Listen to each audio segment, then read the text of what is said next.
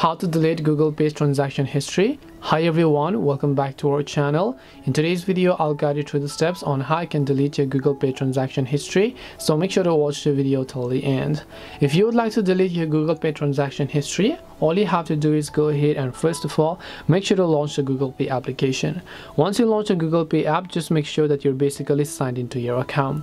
After you sign into the account, you're gonna see this type of interface, where if you basically scroll down over here, you will find the option called Recents, and then you can just tap the View All option that you can find here. And once you tap the View All option over here, you should be able to see all these details, where what you need to do is, let's say you want to delete a specific transaction history here. Can you do that? You can see we don't have the option.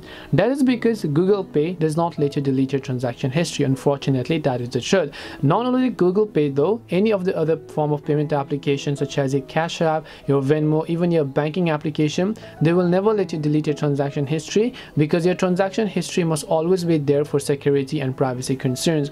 Later on, if you happen to face any sort of legal transactions that you sent the money to someone, but maybe they deleted the transaction and they don't have the transaction history, then how will you prove to that person that you basically made a transaction? That is why a transaction history is never a deletable thing.